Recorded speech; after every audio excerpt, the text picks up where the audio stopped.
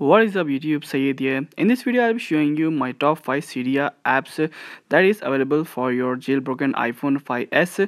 I'll be leaving the link in the description of the repo that you need to add for the apps to work on your iDevice. So without further ado, let's get on with the video. So as you know that the Evaders has released the iOS 7 jailbreak for all the iDevices, and I'll be also leaving the link in the description as how to jailbreak your iDevice in a simple and easy manner. So here I'll be showing you my top 5 Cydia apps for your iPhone 5s. As you know that the iPhone 5s doesn't support any tweaks right now, as the tweaks should be 64-bit compatible. So here are some of the applications, Cydia apps that you can use on your iPhone 5s. I won't be going into much deeper in all the Cydia applications that I'll be showing you on my iPhone 5s, as you are already familiar with the Cydia apps that I'm showing you right now. The first Cydia app that I'll be showing you is called as iFile. As you know, the Android has MyFile. The same implies with the iFile on your iDevice, as you can go internally right through your iPhone, directly from your iPhone to your internal files.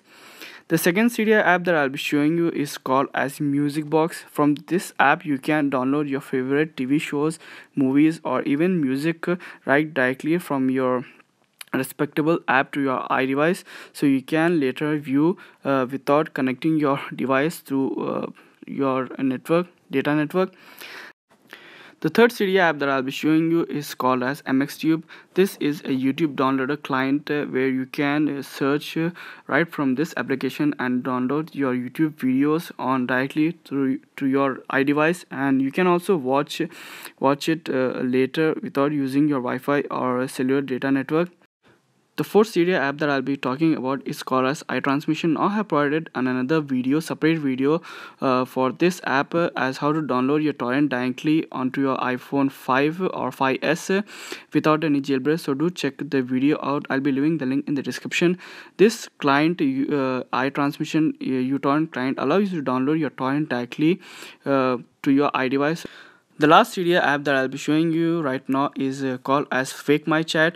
Now this Cydia app allows you to manipulate your social messaging services. For instance, WhatsApp, Viber, or Line. You can go into your WhatsApp and you can change your friend's status, or even send yourself a fake message, as it will be showing that your friend has sent you a message.